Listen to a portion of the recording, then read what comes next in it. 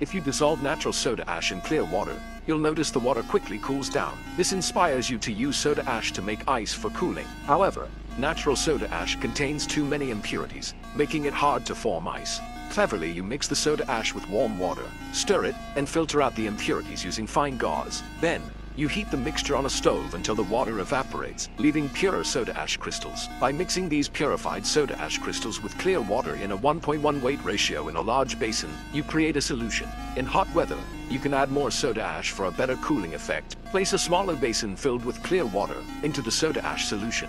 As the soda ash solution dissolves and absorbs heat, the water in the small basin gradually cools below the freezing point. After a few hours, it forms clear ice blocks. Congratulations, you've invented soda ash ice. You can store the ice blocks in a clay jar, then add freshly picked watermelon. The clay's poor thermal conductivity slows the ice's melting, allowing you to enjoy refreshing, chilled watermelon in the heat. Congratulations again, you've invented the clay ice jar.